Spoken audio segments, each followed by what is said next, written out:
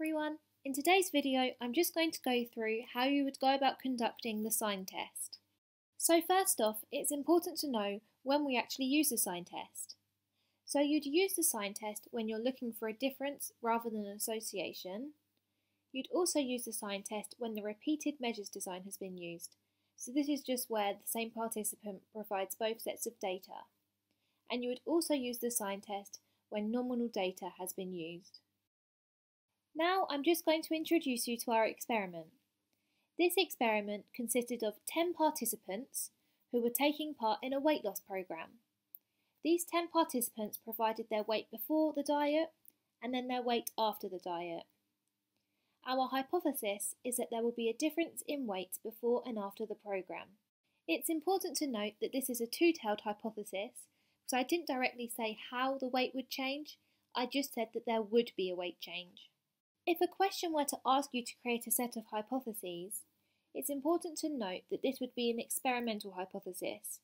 You may also want to create a null hypothesis, which would just simply say that there will be no difference in weight before and after the diet program. So once we have all of our data, the first thing to do is work out the difference between the two sets of data. So, for example, the weight of the first participant before the program was 70 and after the program was 69. So that's a difference of -1. And as I've stated here, you can just state whether it's a positive or a negative, as opposed to the actual number. So the first one, you could just say negative. You don't need to know the actual number. The only important thing is that we've got the signs correct.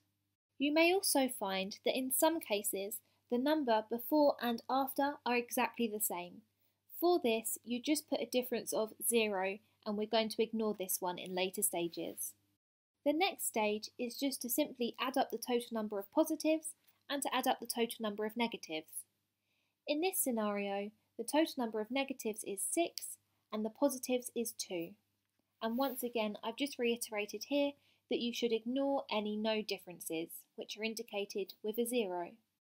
The next thing you need to do is assign your S and N values. So your S value, also known as your calculated value, is simply the least frequent sign. So our least frequent sign was the positive sign, and we only had 2 of these.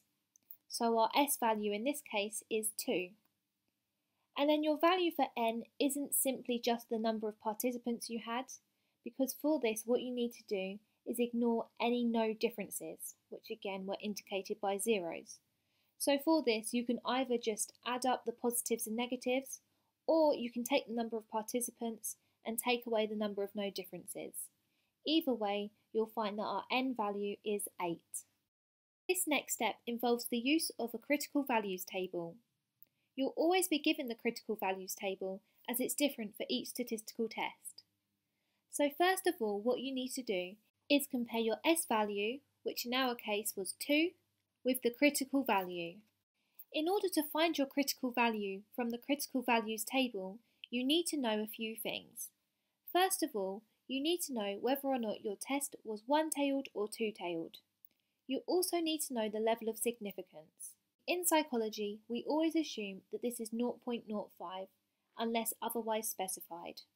And as I stated earlier on within the video, our hypothesis is two-tailed because we simply stated that there would be a difference in weight. Now that we know all of these factors, we can see from the critical values table that our critical value is 0. We also need to know that the calculated value of S must be equal to or less than the critical value in order to be significant. Usually this is given by the question, but just in case it doesn't, just try to remember this. So our calculated value of S was 2, and we found that the critical value was 0. Therefore, because the value of 2 is higher than the value of 0, the difference between the participants' weights before and after the program is not significant. This is because our calculated value of S was not equal to or less than the critical value. And when you're given a question asking you to calculate if the sign test is significant, you would want to write your paragraph in a similar way to I have here, just giving the value of S, the critical value, and then a quick summary paragraph just using the hypothesis. So as I've just included on screen here, you may also wish to include this method of writing whether or not your results are significant. So this just simply means the S value of 2 is greater than the critical value of 0, and therefore the results are not significant. If you were to go about writing this way, I would still include the English version of the write-up as well, just so that you're perfectly clear. And if you were to actually find that your results are significant, this method of writing would become S is less than the critical value. So I hope this video was useful in showing you how you might go about conducting the sign test and how you would go about writing up your results from the sign test. As always, if you have any questions, feel free to leave them down below.